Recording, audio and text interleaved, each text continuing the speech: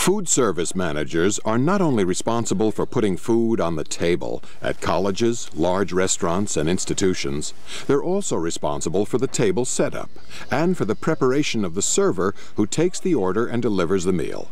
In fact, food service managers do everything that restaurant managers do, but on a much larger scale.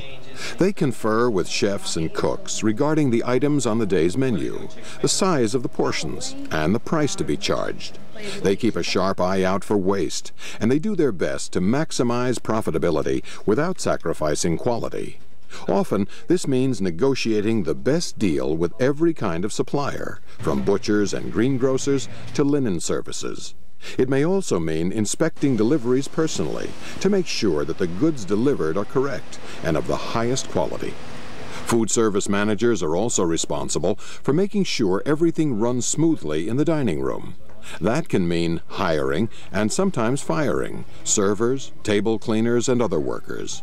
It also means constantly monitoring the quality of service and dealing with customer inquiries or complaints quickly and tactfully.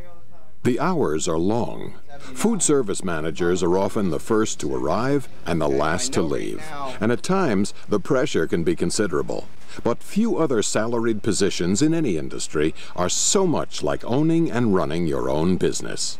For many, this fact makes a career as a food service manager enormously satisfying.